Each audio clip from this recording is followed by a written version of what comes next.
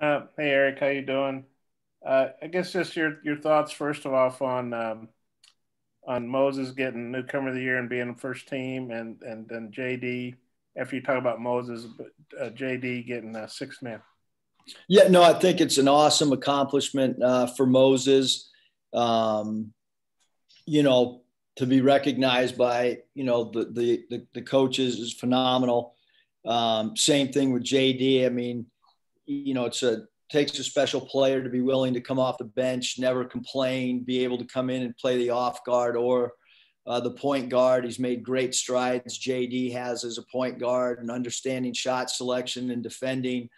And then with Moses, I mean, there's just not often that you have a freshman come in, start from day one, um, be a go-to player, be a guy that you rely on to make baskets, a guy that you rely on to get defensive stops, a player that you rely on to guard every night.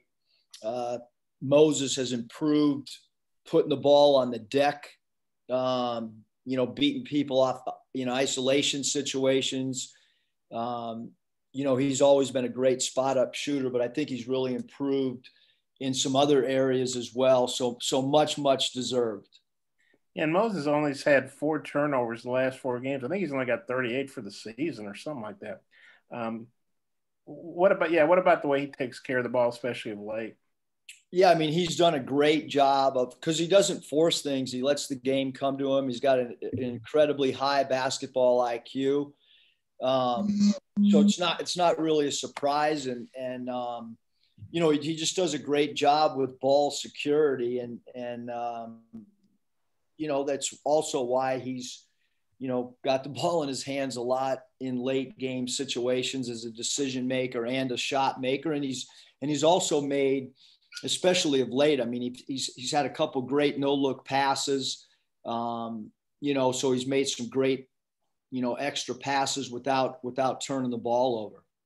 I know earlier in the year you talked a lot about JD's got to have better shot selection. He needs to share the ball more. He needs to improve his defense. He seems like he's really come a long way in all those areas and is playing his best ball of late. What have you thought about how he's taken to coaching? I guess and I guess he's obviously doing what you want him to do. No, he's been incredible just sitting down and going through film with people on the coaching staff. And I text him all the time after games, and he's just receptive. He's like a sponge. He wants to get better. This is new to him. He's been a scorer his whole life. He just kind of out there freelancing a lot, and he's now playing much more in a team system and a team environment. And I think that his future is even going to grow more and more. Not just as a guard, not just as an off guard, but also as a point guard. His growth on both sides of the ball has I don't know if I can remember a player in such a short time frame growing his game like JD has, because he started off with a lot of ceiling in a lot of areas like decision making, shot selection, when to pass, all those type of things, and he's done a great job of getting better on a daily basis. Yeah, I got a couple more. I'll get it back to Mike if time allows. Thank you. Nate Allen. Eric, just as far as Georgia and Missouri, just what do you look for from either one of them as far as you playing? What would be kind of the keys to both games? Yeah, I mean, I think first of all, Nate, this is like a self-scouting week, especially yesterday and today. It's a get better week. How do we get better? I mean, we're trying to balance marrying our offense and our defense right now at this juncture of the season, and understanding the two different philosophies that Georgia and Missouri have. But I think it's a lot of, I don't know, like rewiring the switchboard right now, because we don't really know who we're playing. So how do we, get ready for both teams and also kind of worry about ourselves? So I think that's kind of where we're at. I mean, we're not focused on one team. We took the top three players, from each team yesterday. We're looking at the top three sets. from both teams, the top 2 baseline of out of bounds plays. And then we're trying to mix in how we would look to attack offensively. You know, I mean, interesting enough, it's like my son Michael said the other day, it's like my mind's like a slot machine, because right now I'm just, you know, my wheels are spinning all these different ways with both teams, and I got to just try to stay a little bit, you know, focused on, you know, not trying to get too much in with both teams. I mean, you know, how do we just kind of worry about, you know, our own team right now until we're sure who we play. Thank you. Phil Elson. None? Okay. Hutch. Yeah, Coach, kind of along those lines, you know, with Missouri, you played them twice, and, you know, once without Justin for you and once without Tillman for them. And Georgia was so long ago. They seem to be playing better of late. So can you really use much from those scouting reports and preparations preparing for them previously whenever you prepare for them this week? Yeah, I mean, I think Hutch, I mean, we've got to go back through the, you know, because there's still a lot of the personnel that is the same, but you're right, the identity of 2 very important, you know, players on each team. Obviously, Tillman, you know, is such a focal point for Missouri, and it was a very tough matchup for us in game 1. And certainly, you know, Justin makes us a completely different basketball team as well. And, you know, Georgia, you know, they have a freshman that's really played well, that did not play against us. So they have a changing of personnel as well. So, but I think you still got to go back and look at, you know, look at your game or your games, you know, against Missouri, the 2 and the 1 against Georgia. And then you've got to also look at like their last 5 games and kind of try to come up with some trends and philosophical things that you want to give your team. But we don't want to overload them either as we're getting ready to, you know, not knowing who we exactly play. Teresa Walker. Teresa. You're muted, Teresa. Sorry about that, guys. It's Zoom world today. Coach, you come into this tournament, you know, doing so well in league play. How do you prepare for this tournament? Do you try to make a clean break of it to make sure that there's not maybe a little bit too much confidence, or you just really like the way your team's been playing in the SEC? Well, Teresa, I mean, we like how we're playing, obviously, but also we understand that each game has its own identity, has its own theme. You know, I mean, we want more with this team. You know, we want more time with them. We want more games. We want more of everything. And the only way really from here on out, you know, with the SEC tournament, it's 1 game and done. And then you move to the next tournament, it's the same thing. So, you know, one of our themes is how do we come up with more? You know, am I worried about overconfidence? No. You know, that's our job behind closed doors. Probably not going to be overconfident anyhow with the way the awards went today, because we have some freshmen that I don't know how they were overlooked, but they were. Justin Smith has been as important to our team as any player is to any team. Jalen Tate defensively. Vanover's one of the best shot blockers. I mean, we were left off the all defensive team. I think we're a pretty good defensive team. So I think they're, you know, I mean, I don't see why you'd be overconfident, especially with how today went with some of the individual player awards. And Mike Kaywood, you can remotely mute me at any point as well. Just to quickly follow, the best way to answer the lack of awards and recognition to just go win the tournament title? No, I think we've already answered that through a whole league play. I don't think it's going to really matter what we do. The votes are already in, and I'm just shocked. You know, like I love to watch post-game press conferences, and I mean, everybody after every game, everybody talks about this guy's a pro on our team and this guy's Gary Payton defense. Well, where are their votes? Because I hear all the press things, and you know, last year everybody said Isaiah Joe was a pro, and I could be wrong, but I don't think he was voted to either team either. So, you know, I'm a little confused on that, but again, maybe I'm mishearing some of the postseason or post-game quotes by some of the opposing coaches after games. Scotty. Yeah, Coach, kind of along those same lines, is not landing on the all SEC teams going to be fuel for a guy like Justin, or is he the kind of guy that's just going to let this thing kind of roll off of him?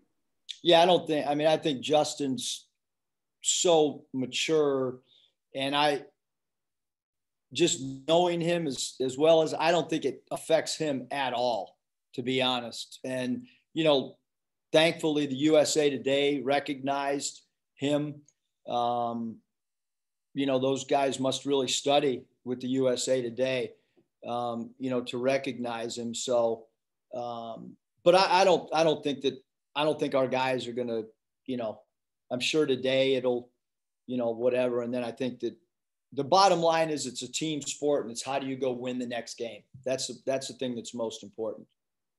And I'm wondering if you might be able to provide a glimpse into maybe Devo's personality, maybe some of the things that he does, on or off the floor to kind of keep the mood light.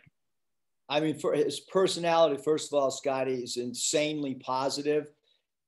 He's our energizer. I mean, I'm sure everybody on this call's got Twitter. I mean, he shoots late at night, and I can promise you, because I text early in the morning, and if I text 3 guys at 6 in the morning, 2 of the 3 hit me back at 9 or 10 in the morning.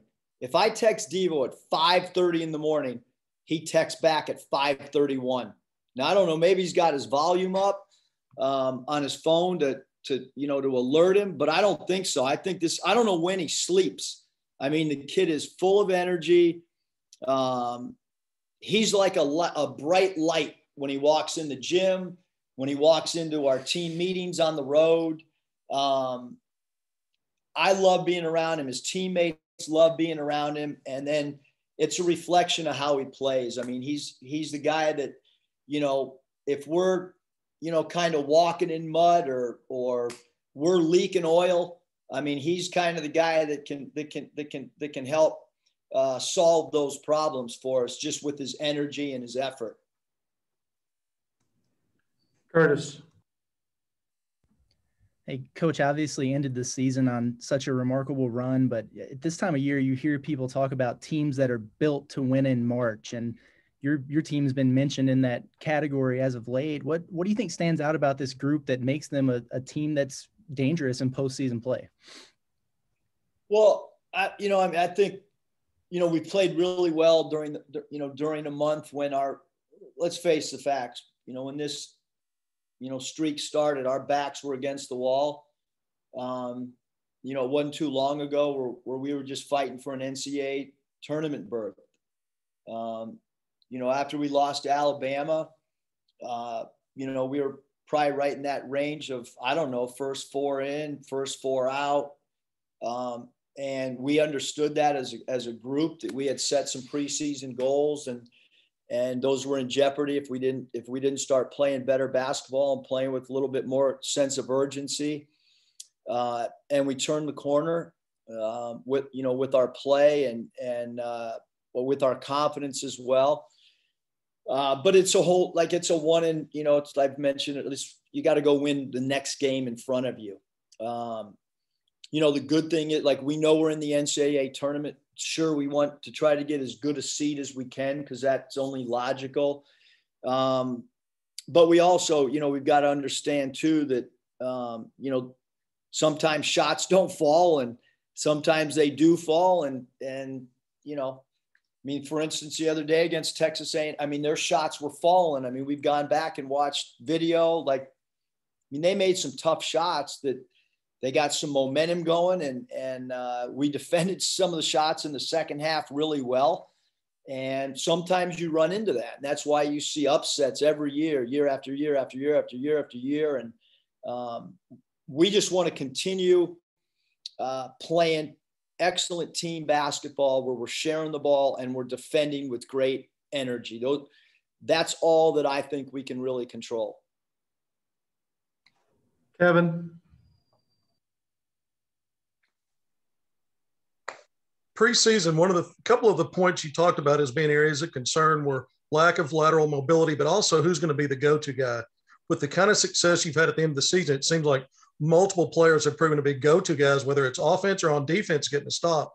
As you move in the postseason, win or go home, are you comfortable with your go-to guys? And can you talk a little bit about that, how that's emerged over the course of the season? Yeah, Kevin, I think that, we've had so many different leading scorers, and I think it's because we've done a really good job of sharing the basketball. And I think when you share the basketball, that means you respect the defense. So, if somebody's over helping on one player, then you turn one shot into a better shot for a teammate, and you don't force shots. I mean, there's no secret really that Moses is our go-to player, but that doesn't mean your go-to player necessarily has to take shots. It might be some of the passes that have been made.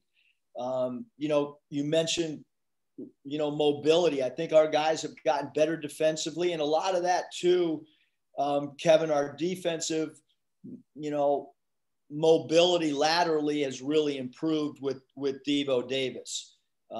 His lateral foot speed, his lateral quickness, and his ability to get to loose balls and rebounds for his area has really helped us. So, and then I think that JD has stepped up, from a defensive standpoint from where he was early in the year.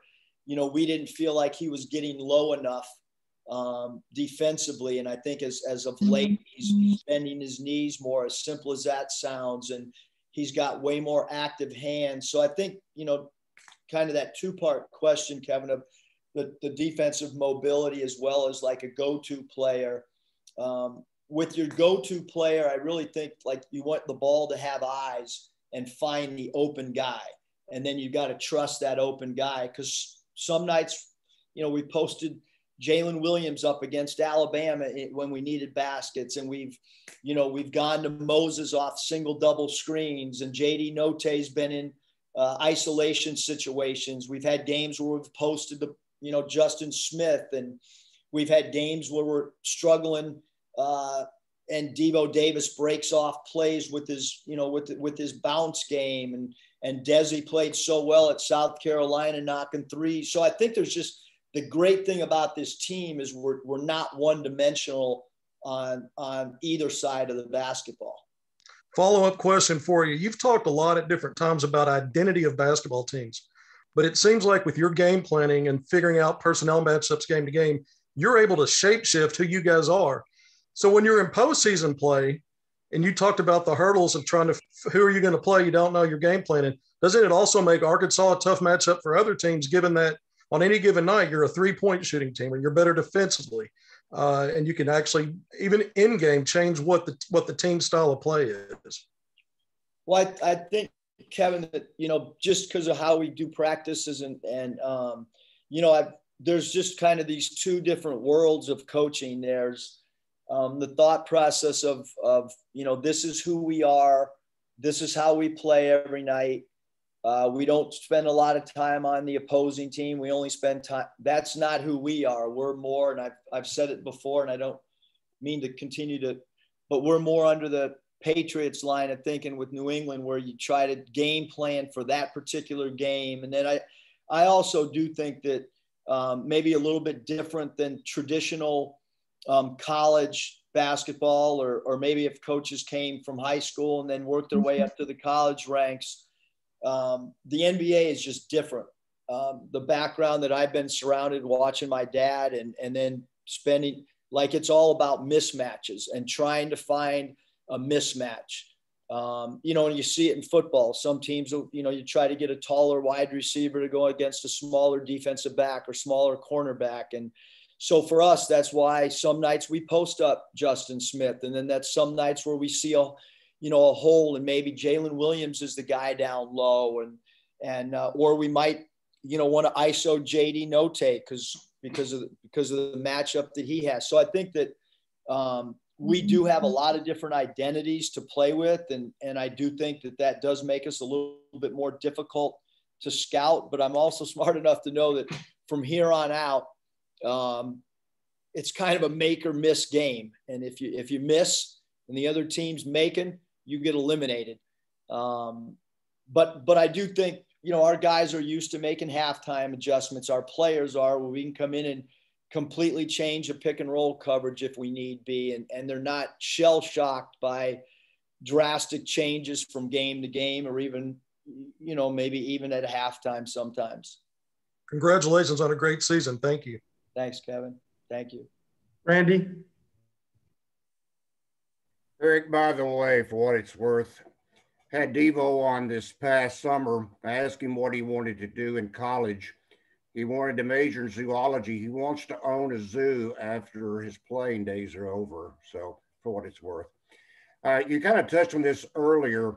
And by the way, Randy, I knew that. We do a little thing called Voices and Choices at all of our road team meals, and everybody gets up. And one of the questions a few weeks ago, we did ask, what do you want to do when you're done playing? And Devo brought up that he'd like to own a zoo. I asked him what his favorite animal was. He brought up a whale. I asked him if he had ever seen a whale. Being from Little Rock, he had not. I proceeded to tell him about when I was younger, my mother used to take me whale watching in the Pacific Ocean at least once a summer from a very young age. So I let him know about my whale watching experience. So true team bonding. You're one up on him then.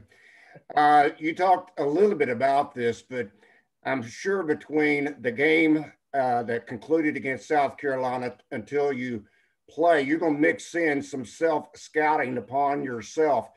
If you've had a chance to do that, what areas do you see that you need to work on, and what areas do you see that you need to enhance upon? That's a great question, Randy, and I feel like I'm overly upfront and honest with you guys, but that's one I'd like to withhold because I don't know who might watch this thing later on. So I don't want Coach Crean or Coach Martin to watch it and for them to know what we think our holes are. We got some holes, I can tell you that.